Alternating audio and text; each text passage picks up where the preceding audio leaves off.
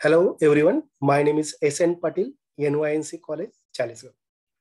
In this video lecture, we discuss the second shifting theorem, which is also called as second shifting property, second translation property. Okay, so what is second shifting theorem? If the Laplace transform of the f of t is f of s, capital F of s, and capital F of t is defined as f of t minus a when t is greater than a and 0 when t is less than a. So the second shifting theorem concerns shifting on t-axis, the replacement of t as a t minus a. Okay. Then the Laplace transform of the capital F of t is e raised to minus as into f of s. Okay. So first of all, we write the definition of the Laplace transform. We know the definition. The Laplace transform of the f of t is equal to capital F of s is equal to 0 to infinity e raised to minus st into f of t with respect to t integration. Okay. Now here we find the Laplace of capital F of t. So instead of small f, we write the capital F. Now the proof. We have this given data. The Laplace of f of t is f of s and f of t is defined. I am direct write the definition. The Laplace transform of capital F of t is equal to 0 to infinity e raised to minus st into capital F of t. Okay. So here we just capital F instead of small f with respect to t. Now is equal to. Now here this t is divided into two parts. Accordingly, we write the integration as a 0 to see here. Here the actual image is 0 to infinity, 0 to actual range is 0 to infinity of the definition. Now in given data, which is divided into two parts, 0 to a, okay, and a to infinity. See here, t is less than a and t is greater than a. Okay, that is 0 to a e raised to minus st into capital F plus a to infinity e raised to minus st into capital F with respect to t integration. Okay, is equal to.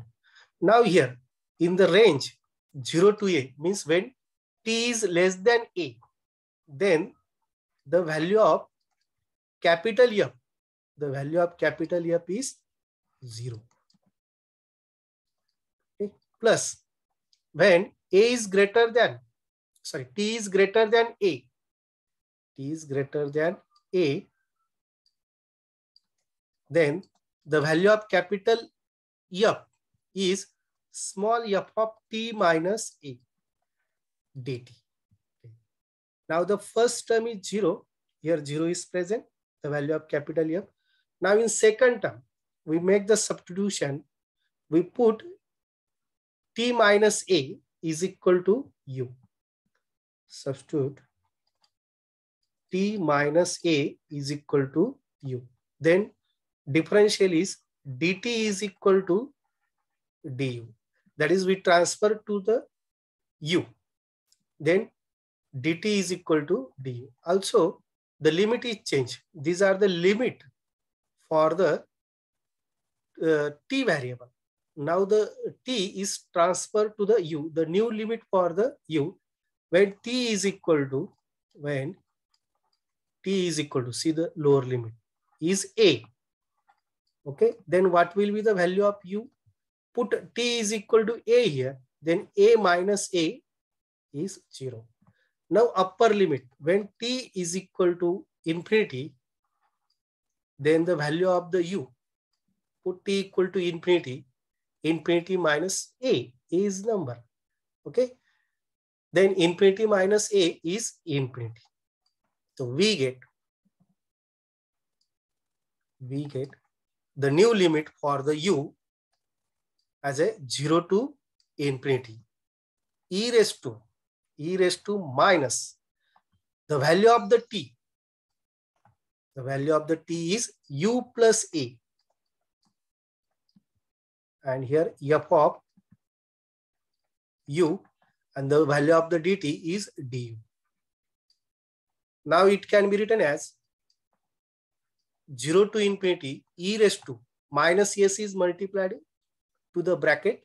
Bracket is u plus a in bracket. That is e raised to minus s u minus s a f of u du. Now it can be written as 0 to infinity e raised to, apply the indices property, e raised to minus su, e raised to minus sa f of u du. Now this is the integration with respect to u, okay? Except u, other variable treated as a constant under the integration. Now this term is a constant. We write this term as a e raised to minus sa. Inside the integration 0 to infinity e raised to minus su f of u du. Okay. Now see the definition. In definite integration with respect to variable is not important. So instead of u, if you substitute t here, we get the as it is term. Okay. So it can be written as the value of this integration is capital F of s. And with respect to variable is not important. Both are the same. Both are the same here. So it can be written as e raised to. So instead of minus su, we write the e raised to minus as. Okay. Multiplication is commutative. And here the value of this integration we write simply yes. Okay. That is the Laplace transform of capital F. Okay. See, the capital F is defined is equal to e raised to minus as into capital F of s. Okay. So this is the second shifting property. Now let us discuss problem. Now the example on second shifting property. The example is find the Laplace transform of capital F of t is equal to sine function when t is greater than pi and 0 when t is less than pi. Okay. See, we know the second shifting theorem, the second shifting property. If the Laplace transform of f of t is capital F of s and capital F of t. Capital F of t means what? The t, instead of t, there is a t minus a and 0 means f of t minus a when t is greater than a and 0 when t is less than a. So in which we identify the f of t minus a. So instead of f of t minus a, we write the f of t. And then we calculate the Laplace of f of t, we get f of s. Then the Laplace of the capital F is simply e raised to minus as into f of s. It means we identify the a and we identify the f of t. Okay. Now from this example, the value of solution, the value of small f of t minus a is equal to sine of 2 in bracket t minus pi. Okay. So here t minus a. So it can be written as, see, this is the t minus a. A means what? Pi. If we compare here, see, it can be written as f of t is equal to sine of 2t. Now put t is equal to t minus a, then here t minus a. So here a is equal to pi and f of t is sine of 2t. So this a is nothing but the pi. Okay, once we got the f of t, Then calculate its Laplace transform. Then Laplace transform of f of t, that is Laplace of the sine 2t. And we know the Laplace transform of the sine function sine at is a upon a square plus a square. So here a is 2, that is 2 upon a square plus 4 is equal to capital F of S. Okay, that is capital F of S is equal to 2 upon a square plus 4. Now, the requirement is capital F of S and A. Okay, now finished. Then the Laplace transform of the given problem. Given problem is capital F of t is equal to simply e raised to minus as into capital F of S by second shifting property. A theorem. Okay, that is e raised to minus the value of a is pi into F of S. F of S is 2 upon a square plus 4. Okay, so this is the required answer of the given problem. Now similarly, we solve the next problem. Now the Laplace transform of the algebraic function, polynomial function.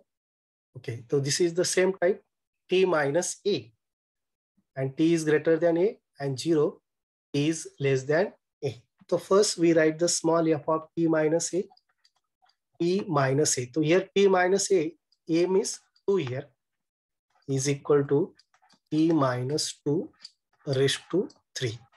Okay, that is simply f of t is equal to t raised to 3.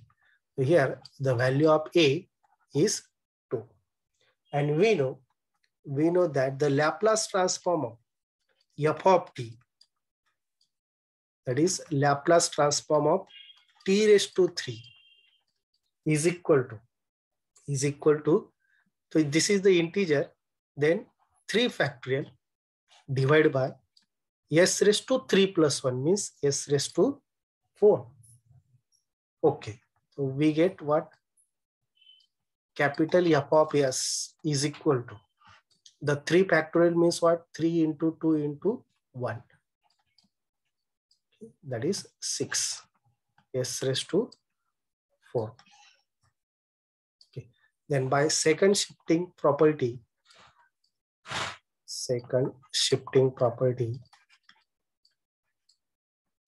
okay, property theorem, Laplace transform of given problem is capital F is equal to e raised to minus as into F of S.